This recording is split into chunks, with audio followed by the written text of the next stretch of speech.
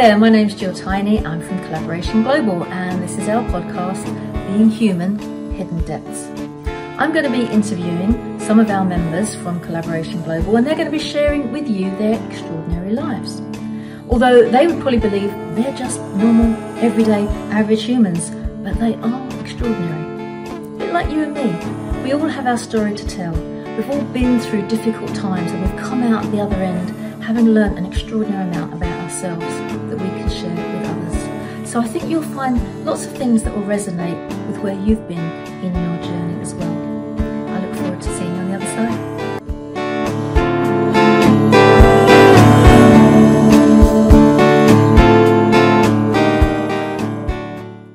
And we're off, and welcome to Being Human, Hidden Depths with me, Jill Tiny, and my very special guest star. I'm going to take my glasses off so I can see him more clearly. Jonathan Hulton, welcome to Being Human. How are you, Jonathan? I'm feeling very human today, Jill. Thanks very much. How are you? I'm good. Pinch myself and I know it's happening. Yeah, definitely. So glad to have you on the call today because we have only known each other relatively recently. Yeah, we are. And yet there's kind of tangible magic happening, and instantly we were attracted to each other, thankfully due to an introduction by a wonderful man called Mark Lader. Yes. And I thought it would be wonderful to kind of explore that. What happened there? How did that, when did we, because it feels like, and I know many people have said this to friendships and business partnerships in the past, Sure. It feels like I've known you forever. I know, it really does, doesn't it? It really does. Yeah. You know what? I'll be honest with you. I think sometimes, and you'll get this, sometimes you meet people and you just know that it's either not right, it's right, or it'll be a bit indifferent. But to be honest, sometimes when it is right and it just clicks, it just works. And I think that's how it's been with us and our relationship. And it's just brilliant and it's just growing. And I'm just really excited about it. So to be here today is a real honor. And I believe I'm the second guest. Is that right? Oh, indeed, yes. Oh, goodness me. Couldn't be the first, but at least I'm the second, Jill. Well, the first one was a very important topic. We were talking about Black Lives Matter. So it kind of hit my heart. And that's why I thought, hang on, let's open it up to slightly wider than the Collaboration Global community. Amazing. But I really want to unpack why our connection has happened, because a lot of people rely on intuition and nothing else. And I think there are things that we have to put in place, and we have put in place, whether it's by accident or design, that actually is going to ensure, and I don't know if you realize this, but there is no way our partnership and our relationship going forward is going to fail because of the things that we're going to put into place because of what I have learned through collaboration. So I'll be emboldening you with other relationships as we go along. But let's go back to the beginning. Yes. Let's go back to the very beginning. Jonathan Hulton from Bolton. Yeah. From Bolton, actually from Bolton. Yeah. Okay. Tell us about you. Yeah, so I'll go back to the beginning. I mean, I've lived in the northwest of England now for a little while. I moved back here 3 years ago. I was before that a consultant down in the southwest of England, so I lived on the beautiful coastline of Cornwall. I know, and I was a TV exec when I was down there, believe it or not. So I travelled the world and filmed documentaries, and built an agency which has now kind of spiraled into where we are now. Yeah, just had a really exciting life. I've got two great kids, I've got a wonderful partner, and life is just fantastic. But it's amazing the journey that you go on that brings you to where you are. And here I am now, sat in Bolton, in Horwich, actually. It's a bit posher than Bolton. I love Bolton. Yeah. Horwich, actually, yeah. And, exactly, here with you. So yeah, it's all good. Life is an adventure, a journey, and every experience is worth something huge to me. I take value from every experience, the good, the bad, the ugly. I'll always take a bit of experience, and I think it helps you become that really well-rounded person, and hopefully one day that's what I'll become. That's what we all become, because we're all aspiring to do something great, aren't we? Absolutely. And what I like about you is it looks like you're 12, sort of a very young fit, potentially, just hitting 30, but you've packed so much into your life. Now, I don't want to pry, it's rude to ask a lady her age, but how old am I? Yeah. No, it's kind of irrelevant. I was thinking about that this morning. It's just a number. It doesn't matter, but you have packed so much into your life. When you were the 8-year-old Jonathan. Yeah. Did you see any of this? Did you kind of have an ambition of, when I grow up, I'm going to be a... Yeah. What was in your heart then back then? That's such a good question. I think going right back to the early days. So I was even before that, and Jill, you know, I've told you my story, and when you mentioned Black Lives Matter, I'll just touch onto that a little bit as well, because I think it's topical. It's easy for us media people to jump on topical issues, but this is an issue that's been here for years, for generations, and hundreds of years.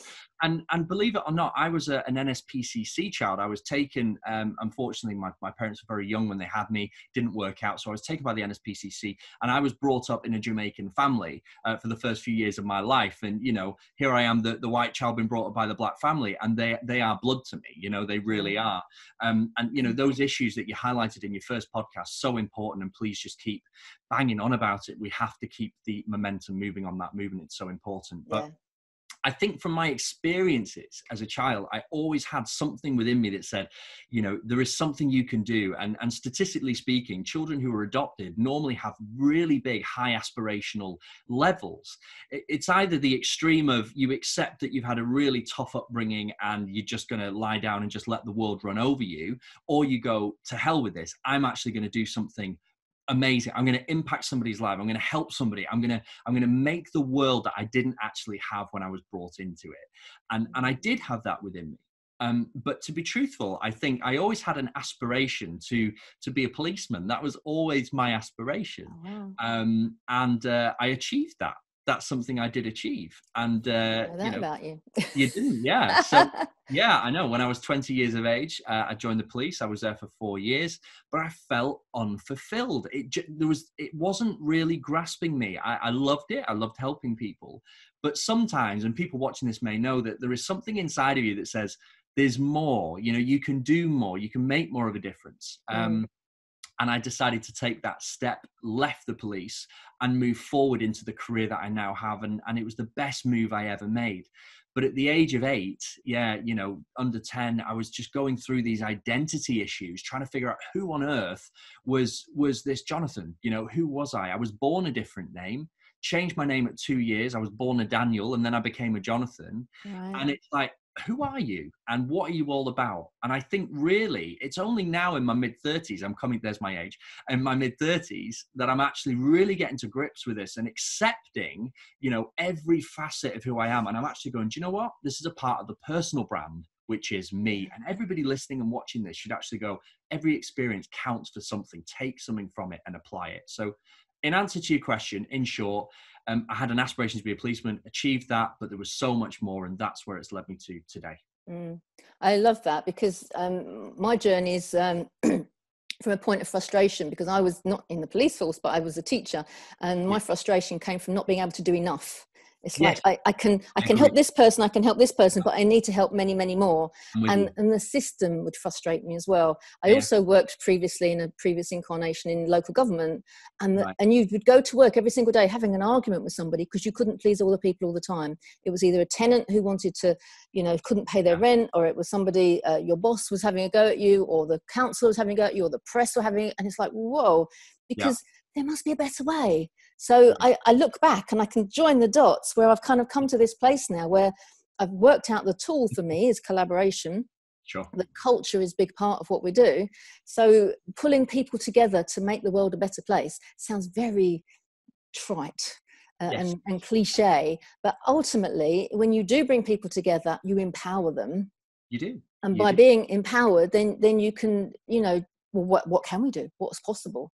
Exactly. So that's why I see what you have in the Influencer Academy, which is your current baby, and I'm sure there'll be many, many more going along forward. But your Influencer Academy, for me, gives me an opportunity to enable more and more people to build their personal brand, get their heart on their sleeve and get it out there and tell people about it. So you're kind of a stepping stone for me to help many, many more people to make a difference in the world. And I'm not going to be giving this to people that go, yeah, I want to earn loads of money. I'm going to be giving it to people who are just saying, oh, I've got this, I need to teach people about this. I want to share about this. I've got this on my heart and this is what I want to.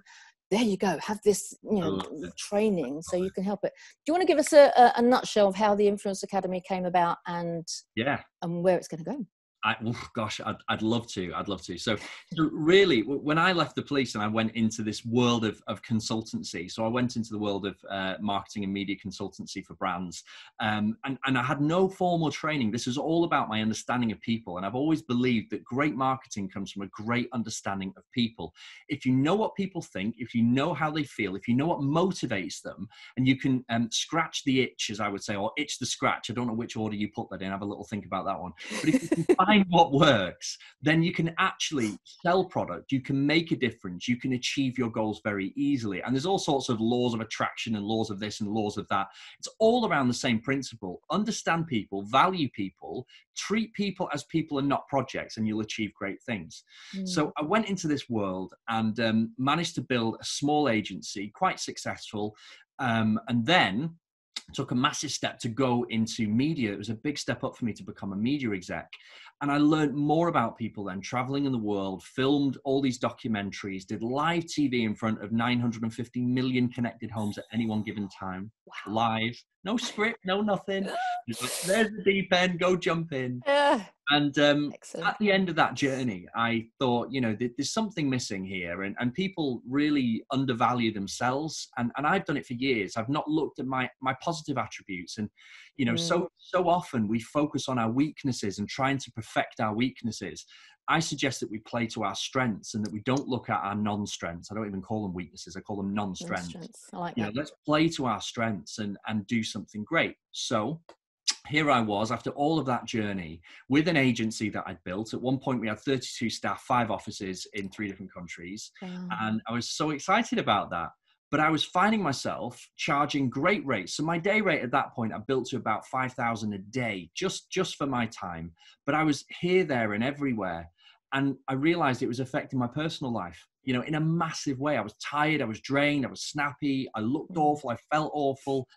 And then I thought, there's more. And there are more people out there who want to access, you know, certain skills, certain bits of training, certain knowledge and insights that you can't really get. You know, you have to find it online, but it's not there. So I took all my knowledge and I put it online, and I just created these programs and these courses where, you'll be on LinkedIn and you'll have been inundated with people going, I'll generate you leads, I'll generate you sales, and you just delete them straight away. But we genuinely built a model that works. And now I'm actually helping people by taking them and journeying with them, mentoring them on a program globally scaled. Now we've got people in LA, we've got people Australia, all over the UK and Europe, and we're just building this thing by the day. But one by one, each person going through that program with me, being mentored by me and my team through video-based, learn in your own time, fully accredited, by the way, training this now. We're enabling those people to achieve their goals. So essentially, it's compacting all of that and all of my experience into one simple place, and people just do it at their leisure. And I just want to help people, Jill. At the end of the day, it's about helping people. Of course, we have to put food on the table, but actually, if we can help one person to make a huge difference in the world, then tick in the box, and I'm happy, you know? Yeah, I know. I mean, somebody told me off for saying that once. If I could just help one person, like, but you don't want to help one person, you want to help millions. Okay, yeah, it's good point. One at a time. Yeah, it's tough one at a time, isn't it? It is, yeah. So give us an idea. If somebody were to go on this course and say they've been in business for 2-3 years and they've got a brand, but then it's not polished enough, and maybe they've got a bit of a personal brand going, or their business is them, and they're on the one-to-one. If they were to do this course, what kind of things would they anticipate doing, and also what results could they anticipate getting? So that's a really good question. So essentially, there's a number of things. One of the biggest issues and pain points that I come across with people is they go, I just haven't got the time to do it. Now, listen, if you listen to Elon Musk, if you listen to Richard Branson, you know, Alan Sugar, any of the big hitters, should we say, they will always say you need to invest in yourself. You've got to read. If you can't read, because I'm dyslexic, so I don't read much, but I watch videos. I ingest information. One of our course contributors is a guy called Howard Berg. He's the world's fastest reader. He's a Guinness World Record holder. He's unbelievable. He's so cool. He's such a lovely guy as well. I'm hoping you might be able to do something with him at some point, Jill. He's a wonderful guy. But it's all about learning and retaining information. So what I tried to do is create something that people could learn fast and apply fast. So it's all very practical. I'm a very practical person. Yeah, me too. You know, it's not theoretical, get your books out. It's video based, instructional, and there's a bit of motivation in there as well. You know, it's like, come on, you can achieve it. You can do it. Just spend 15 minutes a day. So if you do that 15 minutes a day, I can almost guarantee, I mean, listen, my first year, I did £250,000 in revenue through it. And that's what we brought into the business, 250,000. We're now up to $500,000 a year through it. And that's not me being super special. That's a normal person who tried something and built a methodology. So anybody, I would challenge anybody. Of course, it depends upon your product. If you're selling widgets at 99p, you've got to sell a lot of them. But whoever you want to connect with, whoever you want to build with, if you really want to build a brand that has weight and strength and credibility, not like this one-hit wonder, get your leads today. It's about building a sustainable, credible, long-term brand that enables you to be seen by your peers and your target audience. And they go, wow, I want you to work with me. So it builds your sales pipeline. So I would expect anybody doing this within 12 to 18 months, I want to see them on a 6-figure salary. So that's in their personal bank account. If they're a coach, if they're an individual, if they're a business, it could be far more because the amount and the scalability of what you can sell could be so much bigger. So I like to challenge people as well, Jill. And I say to them on the program, what sort of model do you work with in your business? So are you doing one-to-one sessions? And if the answer is yes, well, have you considered, what if we scaled you out from doing one-to-one sessions to doing group sessions? So all of a sudden, 10 hours, you know, 10 hours of cost, whatever that may be, let's say it's £10,000 that somebody generates. What if you could do 1,000 people in a month and you do it all online? So it's those questions of how can we push you and change your thinking and then give you a methodology and a structure around that to scale yourself beyond where you currently are. It's not about making money per se. It's about building your influence, which in turn builds your revenue streams. And of course, if you take money out of the equation, you know, it's the work-life balance, isn't it? Because if you've built something like that, you've got the choice of whether to step back for a little bit because your brand will still be there. Your brand will be holding you when you want to come back a week or 2 weeks or a month later. Exactly. It's about waking up in the morning and just hearing that ping, ping, ping coming through. You turn on your emails. I remember back in 2012, I got a contract with the Football Association for an event at Wembley. It was a private event that I got to ticket. It was my first big break. And I was terrified, you know, absolutely terrified. And I think we sold the best part of, you know, 40,000 tickets in the space of 6 weeks through social media. That's what we built, which was great, and it worked. But the one thing I remember is hearing the ping, ping, ping of the emails, and they were orders. And I looked at the orders and it was like, you know, £35, £35, £35. And actually you think it's not a lot of money.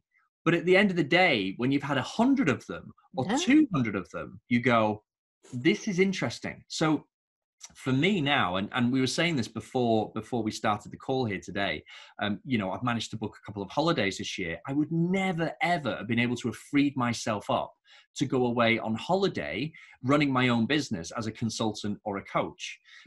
But actually, I can go away whenever I want. I can work from the beach. I can work from the Antarctic if you want to go there.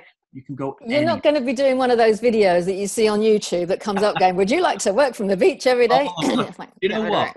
I'm such a cynic with that stuff. I really am. Yeah, I do understand the model.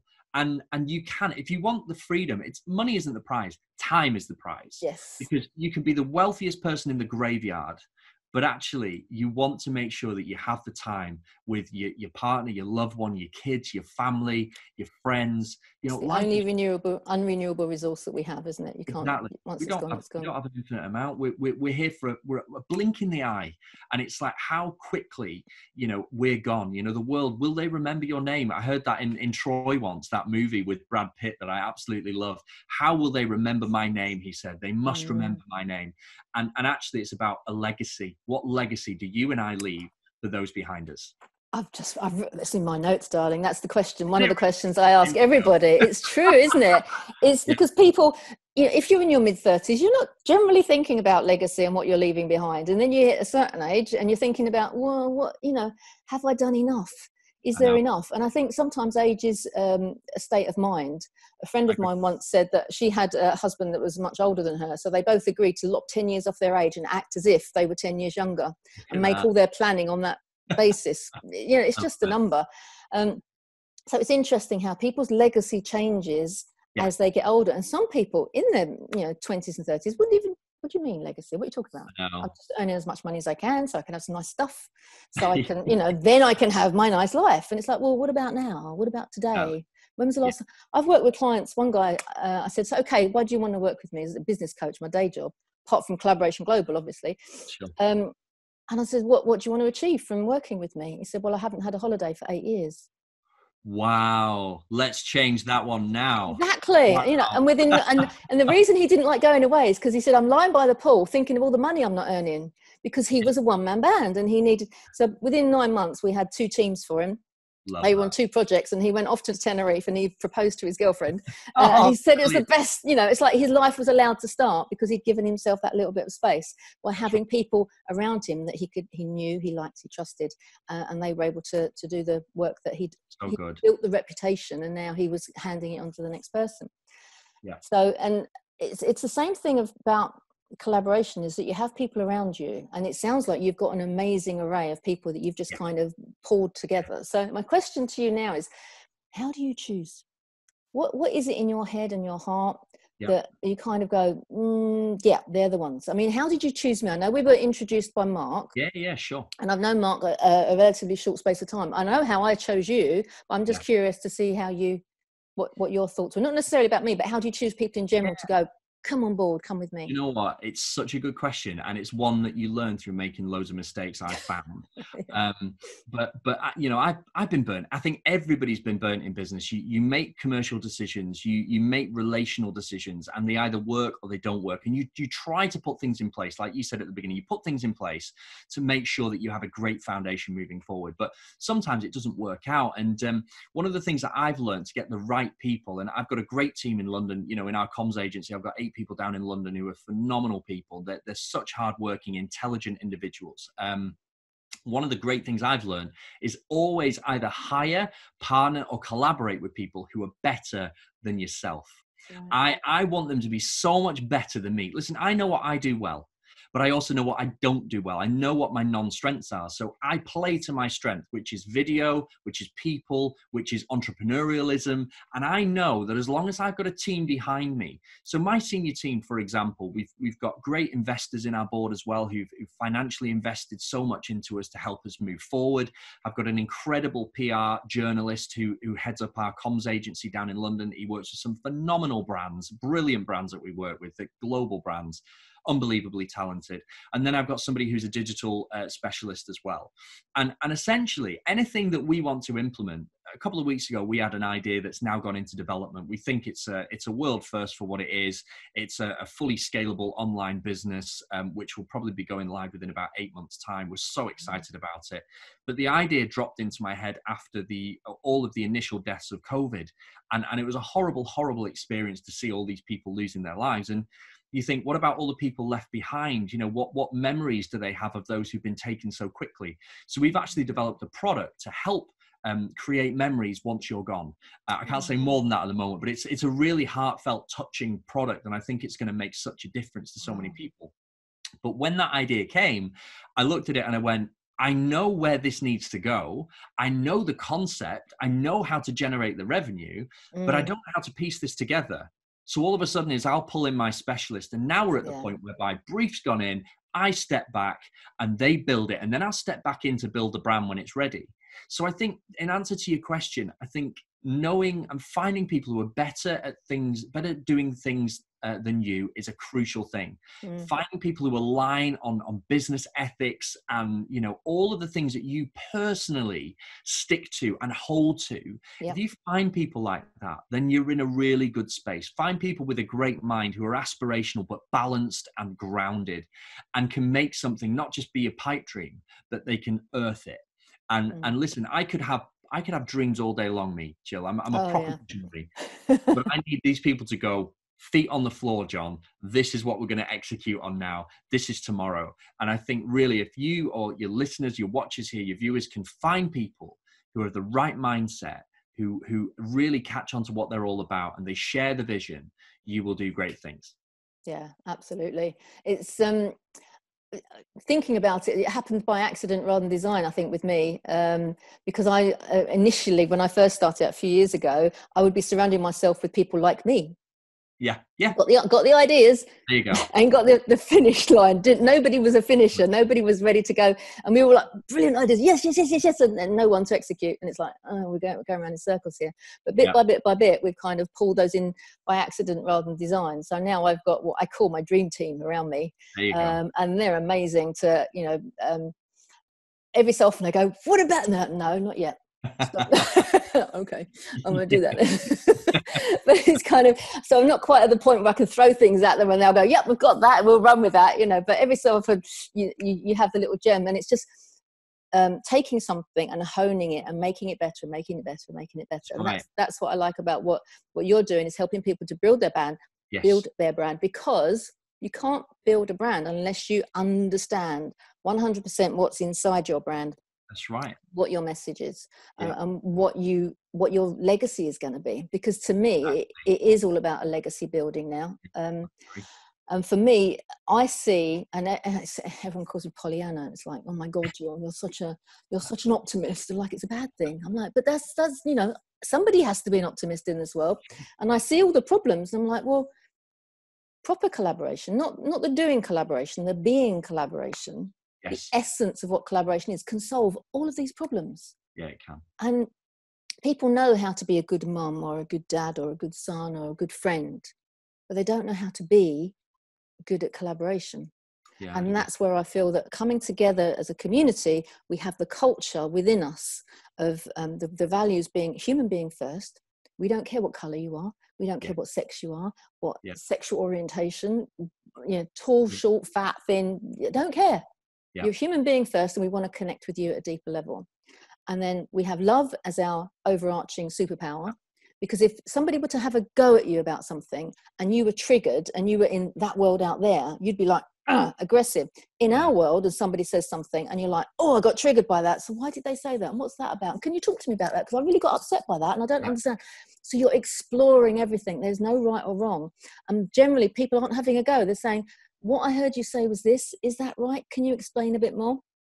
So there isn't the angst and the upset and the gossip and the diatribe that we get in the media. All of those kind of things are not part of our culture. So if you're a human being first, and you have love as a superpower, and collaboration is the tool that you use to enable everybody to do what they want and to build their legacy, then it's like, well, that's ripples on a pond, surely. That's got to be flowing out and out and out. And then we can make an impact on politics or education or the monetary system. You know what? I completely agree with you. And do you know what? One of the most interesting things that you've just said there is this whole concept of love. And I want to just kind of focus on that for a second, because a lot of people underestimate it, and our understanding of love is something that can be quite difficult. People watching this are probably from all over the world, Jill, but here in the UK, and in America, you have one word for love. But as a trained theologian, because obviously I used to be a vicar, as you know that, and there's a part of the story that nobody actually knows. We'll come back to that. Go on, make your point. The point is in the original, the Greek word where love comes from. There are 4 words for love, and they mean 4 different things. And I think a lot of the time we can attribute love to a love of a partner or a love of a child or a love of a friend. But, love is so much bigger than that. And it's actually a real powerful force to reckon with. And as a former minister, which I'm not anymore, they would say that God is love. They would actually put God being he is love. That's the power of love. So I think there is a massive power in love. And I think we underestimate it. And it's not something fancy Nancy and something that we skip around and go, oh, we're all in love with each other. We have challenges to overcome. We'll have disagreements. And, I'll be honest with you, my growing up, I always used to run from conflict, and I always ran from it. And that was really weird because I wanted to be a policeman, and that's all conflict. Every minute of the day is conflict. Violent conflict as well. It's horrendous sometimes, but actually you learn. And one of the things that my partner, Chloe, she's amazing at this, and she works for local government, and you know, the way to de-escalate people, the way to talk to people, and actually always speak your mind in a way that is respectful, and, you know, and you just address the issues straight away. And I've learned so much from her and so much from my career before about just address the issue and do it in a nice way, but address the issue. And then you can actually clear this path and you can plow forward and make some big change. So collaboration is key, but it's not going to be without its bumps in the road. Absolutely. Collaboration is about long-term sustainable relationships which stand the course and test of time. And that's something that I would always advise people to do. Talk, be open, you know, get it out there, and don't be afraid to talk about the issue. I think you're right. I think most people, you know, a lot of people go, oh, I don't deal well with conflict. Nobody deals well with conflict. Nobody wants to get involved. But at the same time, when you are confronted by it, and I have, in my past life as a housing officer for local government, I've been, you know, very violent people. I've been, you know, somebody's drawn a knife on me and all sorts of things. And when my kids were growing up and they used to have bullies at school and things, I said, okay, you be so nice, their ears will bleed. All right. You be so kind to them. You be so nice, because it disarms people. They can't keep the anger up. Yes. When someone's going, I know, I hear what you're saying. Tell me some more. I really didn't mean to upset you. I'm so sorry. How you feel? And it's like, well, they can't. Yeah, but, and in the end, it's like, well, I'm not angry at you, but I just really feel. And then you get to the, and then you can find. Yeah, absolutely. I would agree with that. You're spot on right. And I think eventually when people do calm down, I mean, sometimes people, you know, have this inability to do it for a medical or a chemical imbalance reason, and it can be very difficult. But on the whole, you're absolutely right. People come down to that level and you just talk. It's like, come on, just sit down. And you know, I'm the first person to apologize for things. I always apologize. I do, yeah. I'm apologizing all the time, but you know, it's good. It's nice. It's nice just to be like that. And, you know, I have a very peaceful life now, and I've got the people around me that we have those conversations. Even this morning, I was on an 8 o'clock call with my team, and I had some frustrations around some changes that needed to be made to our website, because we've confidentially, can't tell anyone this, Jill, can't tell anyone, but we've just been accepted onto a major platform in the US for Influencer Academy. So it's a massive thing for us. But it's like, you know, all hands to the pump. We've got to make this work, that work, change this, change that. And for me, I'm impatient. It's like, oh, it's got to be done. And you just got to bring yourself down and go, take a breath, chill. You've got the team, the right team, same like mind. They get you, you're working the journey together, you get there. But no, you're spot on right. Collaboration is key and underestimated. Totally. Oh, I'm glad somebody else hears me. This is what I liked when the very first time we got to speak. And I know Mark was like sitting there going, yeah, I knew you two would get along. Is it that you kind of went, okay, fly away, what you're talking about. And everything that came out of your mouth, I'm like, oh my God, you're saying my words. It's like you'd listened to me somewhere else. And you said exactly, I thought, has he bugged me? What's going on? And that's where I think our values and, you know, as I say, the human being first, the love and collaboration, it just kind of resonated with us.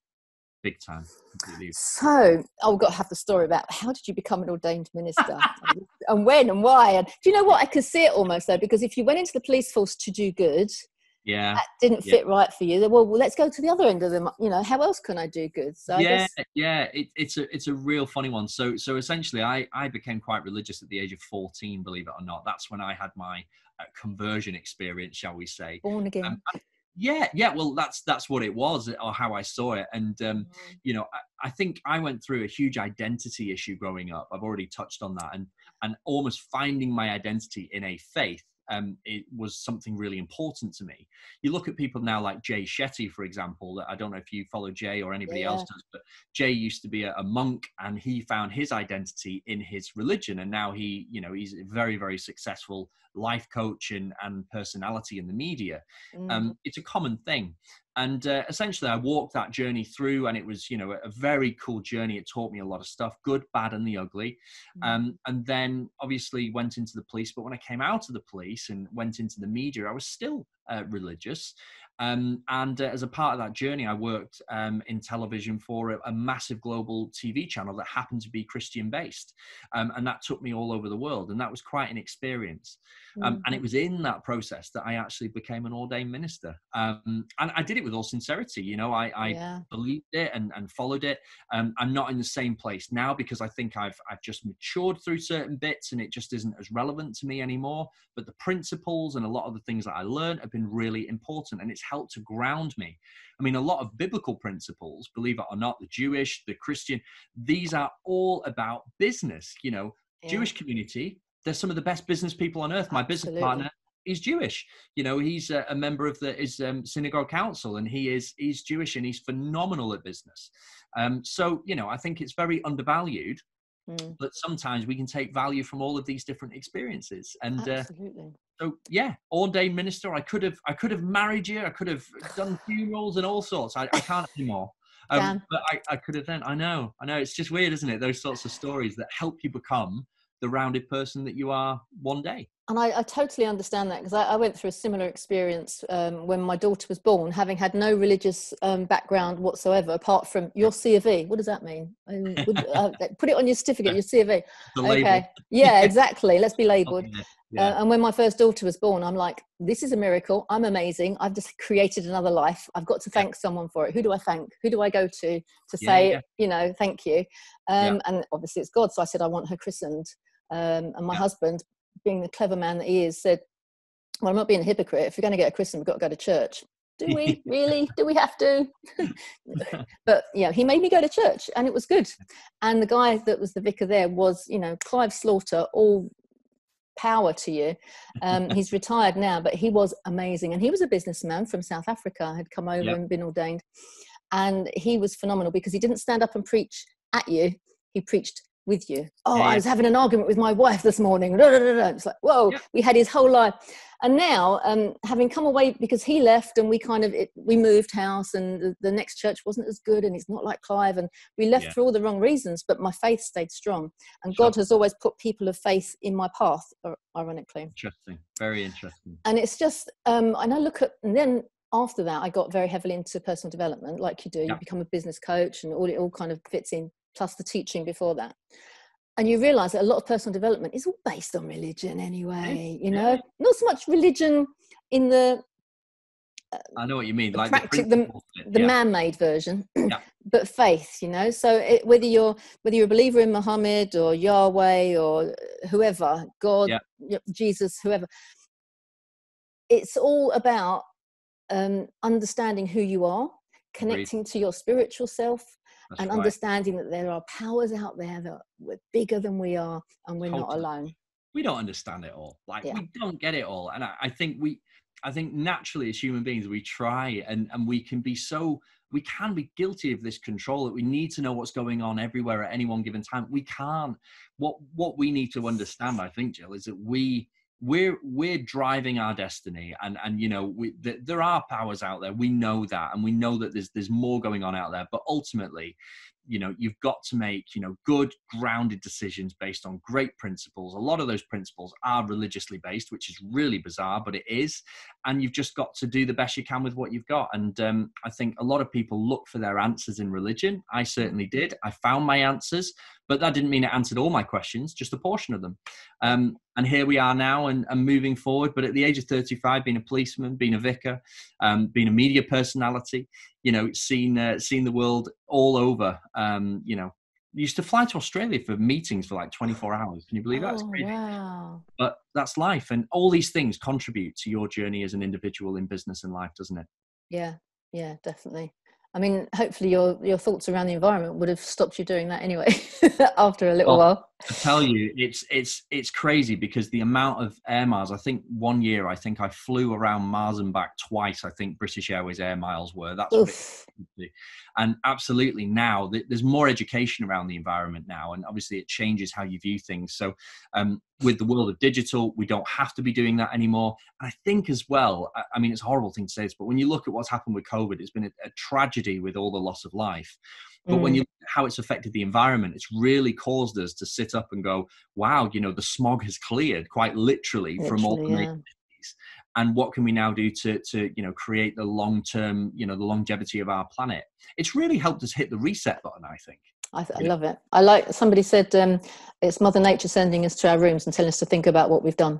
I would agree. I would agree. And it's even like in business. You look at all these businesses down in London or Manchester, where I am, and Birmingham, all these big businesses with hundreds and hundreds of staff in their offices, you don't actually need them all there. You know, you can work from home, you can save money, you can stop people traveling into work every day. And in turn, it creates a greater quality of life for them because they get to work from home. Some people like that, some people don't. But it does have an impact in so many different ways. So I firmly believe that in the long term, this will work for the good of something. I mean, it's terrible, the loss of life. And you know, deeper sympathy to everybody who's lost somebody. And I think we all know somebody who knows somebody who's gone. But especially up here where I am, it's terrible. It's rife here at the moment. But you think about it and you go, long term, there's got to be something good. We have to find a way to turn this around and make something positive from it. We have to. Yeah, absolutely. I mean, what was your experience? Have you been locked down with your wife and just the two of you, or? Yeah, so my partner and I, we've been in lockdown for, you know, gosh, we were 3-4 months, but she continued to work because she's at the civil servant local government. So she's been going in. Wow. Whereas for me, I work from home anyway. And, you know, I do my videos from home. I'm based here. This is my world. I don't travel much now at all anyway. So it's not been too bad, really. But we've created lots of product while we've been in lockdown, and business has actually grown for us. You know, we've noticed that a big transition online, and obviously because our stuff, our material's all online, people can go online and get it, and it's just there. It's a scalable model that is, you know, designed for an ever-changing world. And so for us, it's been absolutely fine. Yeah, we've actually, you know, myself and Chloe, we've actually got closer. You know, lockdown was designed to pull people apart and keep us separated, but actually for us, it brought us really close together. You know, we had a great, you know, as a relationship, we've grown, and same in business, have grown in the business relationships as well. So it's kind of worked holistically really, really well, ironically enough. Who would have thought? Exactly. Who would have thought? It is interesting how, if there were cracks in a relationship before, then this would have made everything worse. And me and my husband are the same. It's very much whenever it's just us and there's no outside world, we get on like a house on fire. As soon as other people come in, it's like, oh, did you say that? Did you do? And it's that's when it kind of gets different. But after sort of 36 years, you kind of get used to each other. So we've had a lovely time. And he's been going backwards and forwards because he had to pivot his business from selling stationery to schools, and they all shut down, to selling PPE stuff. But that's the benefit of knowing good suppliers over 30 years of business. Diversification. I would love to see how history is going to paint this, because what I liked is at the beginning, everyone was coming together and it was natural collaboration, and we all had the greater need and we all put others first. And now we're coming out of it. It's like, it's blame here, blame there, fingers pointing, and you're not wearing a mask, and we don't have to wear a mask, and why should you? And it's like, oh, stop it. Just remember what it was like when you were pulling together. And I think the media, unfortunately, just stir the pot. And, you know, there's just no need for it. But it is what it is. And I guess we just have to take control of our environments, make them as best we can, and just contribute to society in the best possible way with the most integrity that we possibly can do, really. Don't know if there's anything more we could do. Oh, exactly. I mean, I think bringing people into the fold of Collaboration Global, it's very hard for people to be cynical in that space when you kind of, let's be positive, let's help each other, and how can I help you? That's the question that people come up with all the time. Is what can I do? How can I help? And also what I like is when people are sort of jogging along and having a whinge about it, and you go, okay, can I challenge you? What have you done recently? And you're allowed to kind of, with a love, give them that little bit of tough love to push them forward. So moving forward then, you've got a lovely life by the sounds of things. You've got it made, you know. What else do you possibly need? Maybe a puppy, I don't know. What else do you possibly... But what's your ambition now? Where do you go from here? Do you know what? It's such a good question. So I think really where I'm at now personally, I look at commercially, and have I achieved what I wanted to achieve to date? Yes, I'm happy with what I've achieved. I think as an entrepreneur, you always try to say that you've achieved it all, but actually you never do, because there's always another thing, another idea. So, but what I've tried to do is focus and pull together maybe 4 or 5 of my projects to go, these are where I'm investing my time, making sure that my time is proportionate, is balanced. People can access my diary between these hours. That's it. Not going to compromise on the nighttime working or the weekend working anymore. Been there, done it. Not going to do it. So I think for me now, it's all about building the Influencer Academy to get get people on board. I want 1,000 people this year onto the academy through my program to help them achieve their goals. This is about the legacy for me now. It's about investing in them and seeing them achieve great things, seeing them on social, being heightened as this personal brand, as their company brand, seeing them flourish with activity and generating the inquiries that they want so that they can go and do the same for someone else like I'm doing for them. So I really want to scale this globally, and we're in a really good place right now. It's not exactly where I want it to be because it never will be, but we are exactly where we should be. We're ahead of the curve. And then we've got 3 or 4 other projects coming off the back of this as well, which is going to be really exciting. So for me, it's about just continuing the growth of that business, investing time, effort, and energy over the next year to see us reach that 1,000 people, generating them the interest and the engagement that they want, and then we'll be on to the next thing. But on a personal note, I think it's all about being happy. And actually, you know, for years and years in my life, I really wasn't fulfilled and happy until, you know, sort of like last year, really, I found my happiness. And now that I've found my happiness, I don't want to let it go. And the advice I would share with anybody, regardless of your age, is, do you know what? Don't lose track of the fact that happiness, people, and time are the most important pieces of currency. They are currency in life. That's all you've got to spend. That's all you've got with you when you go to your grave is the memories and the legacy that you leave with those who love you and those who you care about. It's not about money. Money's important, but it's not most important. People are. And I think if you can hold fast to that, which I am doing, you won't go wrong. I'd sooner be in a cardboard box and happy than have my lovely homes and everything else. I'd rather have that. But thankfully I am happy. So let's keep going. And hopefully I mean, it's worse if you've got all the money and you're not happy. It's just like, what's the point? Exactly. Be in the cardboard box and be happy. So many people like that though, you know, and the more I come across it, you know, some of the wealthiest people that I've come across and worked with are some of the most miserable. You know, the relationships at home are miserable, and it's like, guys, seriously, get a grip. Get a grip. You know, it's not worth it. It's really not worth it. Wealth comes in many different packages, and money isn't one that. When I was a kid, we weren't very well off. That's an understatement. We didn't have central heating. We didn't have a bathroom. We had an outside toilet, and we didn't even have hot water. But we were wealthy because we had love.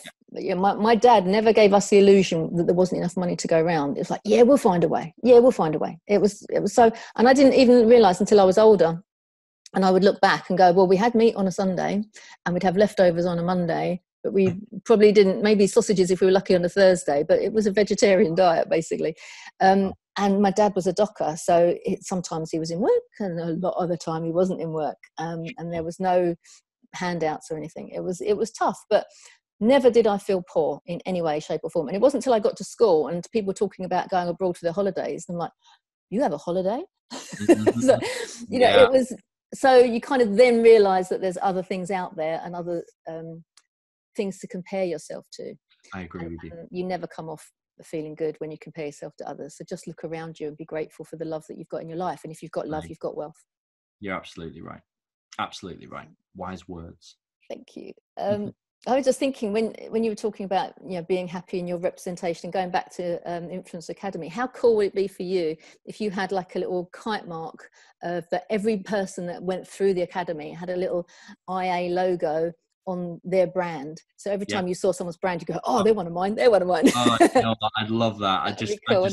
It would. And, you know, I think the reality is probably wouldn't happen, but I would love to see it. Who knows, that big stamp of approval to say, you know, we've been through accreditation and all that. It would just be great. And I think ultimately though, it comes down to what happens. You know, we won't know what happens beyond the grave, so to speak, but I would love just to look down one day and go, all these people are fulfilled and have achieved their dreams, and maybe we can play a small part of that journey, and that would just be great for us. You know, I'd be so happy to know that one day. Well, maybe if they come through the Influence Academy, then they like the idea of Collaboration Global, and we just look after them in the community afterwards. Well, that's what it's about, isn't it? You know, it's not about, you know, you pick somebody up and then, you know, you have a transactional relationship and it's goodbye. Relationship should never be, in my eyes, transactional. No. You know, it's for the long term. So, you know, come and transact, great, but actually we're invested in you And anybody who comes through my programs, we're invested in you. It's the same with Collaboration Global. You're invested in them. And it's important for people to understand the value that they have. And if we can show them how valued they are, then I think that's a winner. Yeah, absolutely. That's almost a stopping point, but let me just check. I have to go through my little notes here because I've been so interested in the conversation. I've not actually been looking at... Okay. Oh, we've more or less covered it. That's good, isn't it? We're good at this. It's great spirit. I love it. Yeah, fantastic. So we've talked about your ambition going forward. We've talked about your legacy that you're leaving. We've talked about, I mean, before we kind of got going, were you aware of your natural ability to collaborate? I mean, I know you've spoken about how you choose people that you see as better than you to come and support you and help you. Was this kind of an awareness of you, like, I'm good at, I mean, because what I found so far, this background behind my question, is that people come and we talk about collaboration, they're like, yeah, of course you collaborate. Why wouldn't you? It's obvious. And other people are like, oh no, I did that once, I got stung, I lost some money, I'm not going to do that again. And it's this fear and competition versus mindset of abundance. So have you always had an abundant mindset? So you've gone, yeah, obviously, let's bring people together. Were you the person at school that used to create all the parties and things, or have you kind of had to learn how to come out the other end? Yeah, it's a really good question. I think, to be truthful, my natural self is about let's all work together and let's all be friends. It's quite an idealistic kind of Not just me then. Yeah, I mean, I grew up like that, and I think there's a degree of innocence with that. And unfortunately, because I didn't put things in place to protect myself a little bit in life, I got burned, and people do sometimes take advantage, sadly, and it didn't work out all the time. But I think now I've come full circle on it, and collaboration to me, of course, it feels natural to work together with people, and I also want everybody to benefit from that relationship. There has to be something we learn from each other on the journey. So the answer is I've always had a natural inclination to bring people together and to work together. And I'll always entrepreneurially try and find a way to make sure that it works for everyone. But again, for me, it's about making sure that there is a really solid group of people that you get on with, that you align with, that you've got, you know, a great business mindset together and a great personal relationship together. And from there, you can change the world. You can change anything with the right team, the right people, and the right drive. And I've always believed that, and I'll hold to that to my dying day. You know, I think it's really important. Absolutely. And you know what? You have fun along the way, because if you've got all those things in place, it's a dream. You just have such fun. And totally agree. What's life if not to have fun? And as you say, be happy. Thank you, Jonathan. I'm going to leave it there, although I do feel there's so much more we could talk about. I know we'll do it again sometime, but yes, really definitely. Thank you. Thank you so much for being our guest today. If people want to get hold of you, what's the easiest way for them to get hold of you? Well, Jill, if they want to get hold of us, they can go to the Influencer Academy website, which is the influenceracad.com. So they can go check it out there. They can find me on LinkedIn, or they can find us on Instagram or Facebook, or they can just contact you because you know all about us as well, and you can send them to that website if they want to look to know more. We do sort of webinars all the time. We give away lots of freebies and lots of bits of help and advice. But honestly, if you sat there watching this and you want to accelerate beyond where you are now, this is a great way to do it. And there's lots of little free programs I can put people on as well, Jill, to kind of give them a little taste of what they can achieve. That's important. You know, it's not just about go and transact. Go and try it first, see how you get on, and then take that next step up. So you can find me through all those different ways and means. But Jill, honestly, from me, I've just got to say it. Thank you so much. Thank you for the work you do, and please keep it up, because it does make a difference, and it means a lot to me. We're in a great partnership together. So thank you. I'm loving it. I'm having a great time. I can't wait till we can actually get to see each other. And I feel like we've already had a hug, but I need to have a hug, and I need to meet your other half. To carry on the business relationship into a proper friendship. I agree. So thank you for coming. If you've enjoyed this podcast, there are more available in all the basic places you can find your podcast. But also, if you fancy coming to meet some of our community, you are more than welcome. We have a meeting on the last Tuesday of the month. You can find us on Eventbrite and all through the website collaborationglobal.org. We'd love to have you to come along and meet, and maybe you'll meet Jonathan there as well one day. Thanks very much for coming. Really appreciate it. Take care.